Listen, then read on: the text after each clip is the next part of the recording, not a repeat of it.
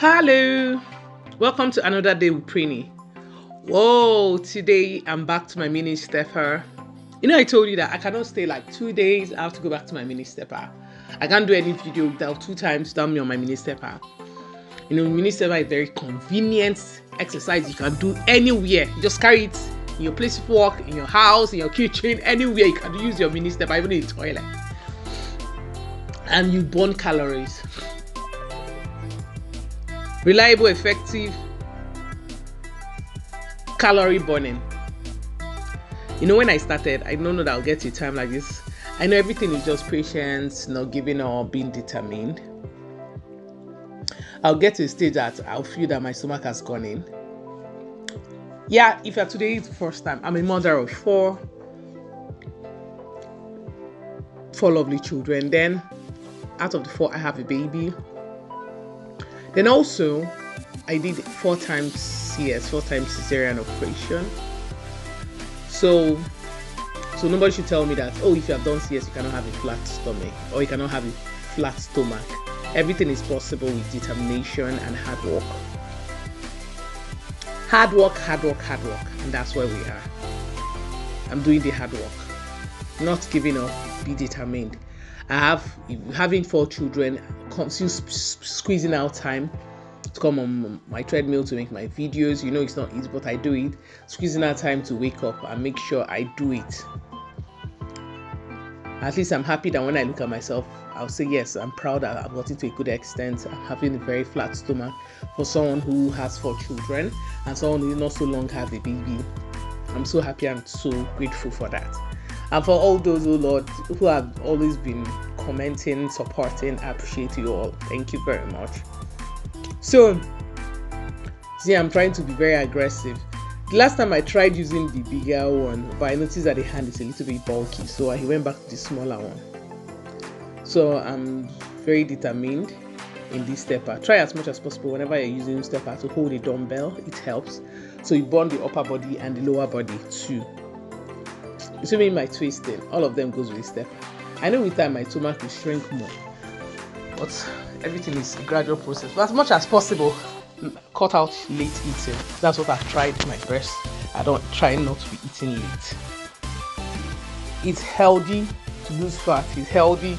It helps you fight against diabetes, because eating late is not good because of the health, because of diabetes. Also, so you see me. Thank you again. I really appreciate it. I'm really happy that people are turning up, people are showing interest. So with time, I told someone that once I get to my 500, I'll start posting the links of everything I use. So people have asked me, I've said, I've tried it, and YouTube said I have to get to 500 for me to do that. So I'm just patiently doing it. Okay. I'm always have to spice up my video.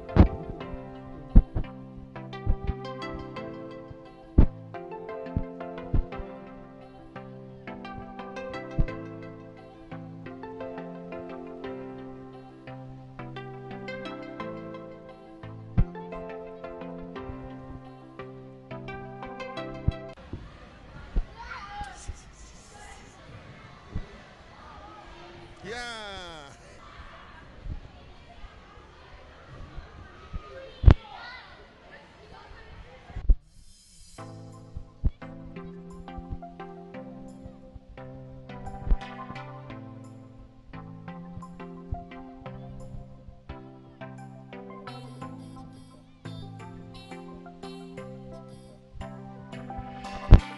You look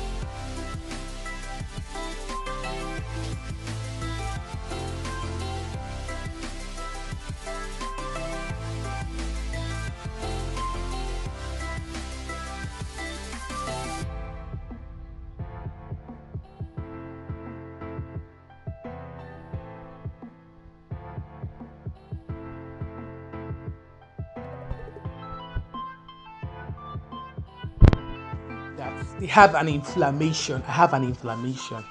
I said, okay. I was happy. At least I had something. So he now told me, I said, okay, so what are we going to do? So I then asked the doctor, so what's the next step? He said, the next step is to give me an injection. I said, okay, no problem. I'm ready for the injection. Can I have it? I was open-minded then because I just wanted, then because I was heavy, I was 100 or something. I just wanted the pain to go.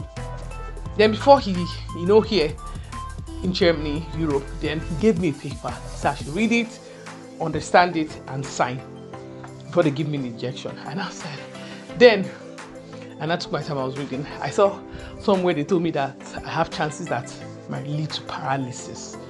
I have chances that, when he told me all these things, I became scared.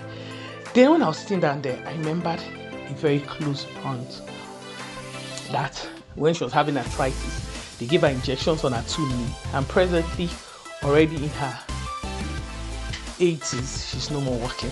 She cannot walk because the after effect of those injections, she's no more walking in a wheelchair. So when I was walking, so I told myself, no. He told me I can go home, read it, absorb it, think about it, then come back. I go to my house. I said, then the memory flashed.